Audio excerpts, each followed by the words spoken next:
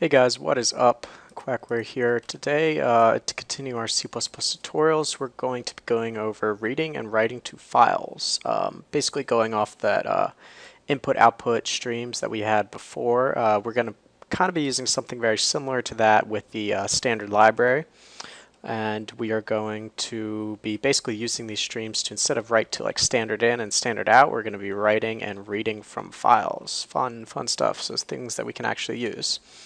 So the first thing that we're going to need is we're going to go ahead and do this using namespace standard or std, just so we don't really have to do that std ::. We're just going to put that in main. And what we're going to need this time, remember last time we used iostream. This time we're going to use something called fstream, and that basically stands for file stream. So let's just go ahead and include fstream. And since we're also going to be using strings, let's just go ahead and include that. This will allow us to use the standard string. Alright, now that we have that done, as you can see in this right here, I have an in.txt and an out.txt. The out.txt is completely blank. That's what we're going to be writing to. And this in.txt just has something copied from Wikipedia about ducks. I think it's the morphology of ducks. So what we're going to be doing is we're going to be reading this in, I think, probably a word at a time. And then we're just going to be writing it to out.txt. So hopefully after we run this, we'll see that this doesn't change, but that this out.txt file will actually change to have all the stuff in there. So this is really useful if you want to, say, write a program that reads in a file and counts how many words of like a specific word are in the file. We'll probably do that later as like an exercise in a different video. But anyway, let's go ahead and start it off. So in order to read from a file, use something called an if stream. You can kind of remember that by input file stream, and we basically have to give it a name. So let's just do it in and then give it the name of the file as its constructor argument. And we haven't really gone over constructors yet, but basically just pass in a value to it, and the value of it is the file that we're trying to read. So just in.txt. Looks like everything works out fine. It found fstream and everything. And then we have to go ahead and have an output file. So if you guessed from there, if ifstream is input file, then we probably can guess that ofstream is output file. So just call it out, and let's just do out.txt. Great. And we have to basically, the way that we're going to be reading in one letter at a actually, we'll probably do one line at a time. We can also do one letter or various other ways of doing it, but we're going to be using something called getLine.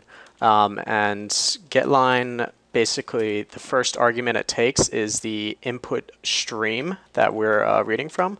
You can replace this with, say, std cout, and it'll, instead of reading from a file, it'll actually get line by line from standard in. So that's, say, if you want to read a line of standard input, like one line at a time. This is great for like entering commands into your program.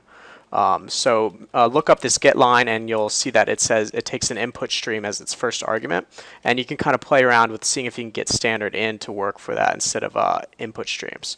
So anyway, we'll just go ahead and pass this in, and if it actually takes a second argument, which is a string, where it stores the line that it gets from the file or the input string or input stream. So we're gonna have to create a string variable here, and then we pass that to getLine. Now this isn't that great since it only gets one line and stores it in line. We want to continuously get that.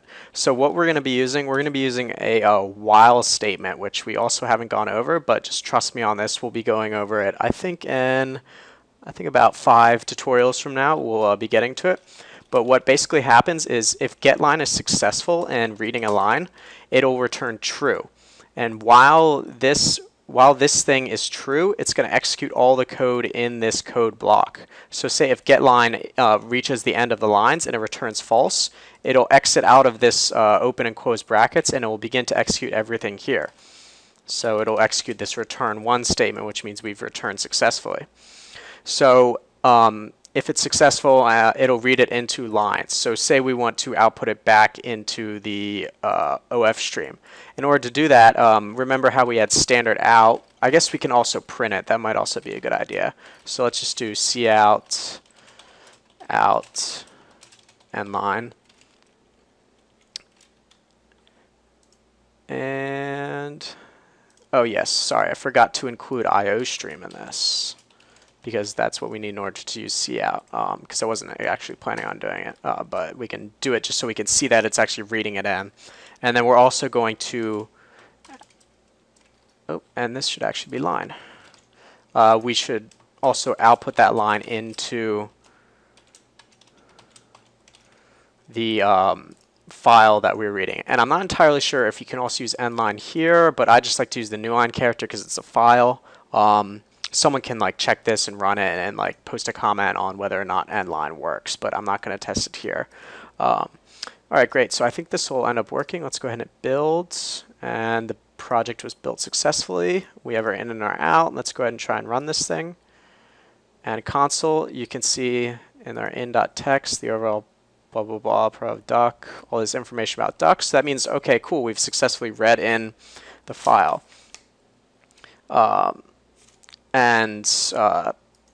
Usually you might have to like close this file, but I'm pretty sure ifstream and ofstream take care of it when it gets out of the scope of main, and we'll also, that scoping is another thing we'll be talking about later. But anyway, let's check out out.txt. As you can see, when I clicked it, it has been changed, which means something's happened to it. This is just how Eclipse works when you change a file. We can say, yes, we want to replace that. Oh, look, and we can see that the exact thing of in and out, like they're exactly the same. So this has been successfully read from and write to a file. And that's it for this tutorial.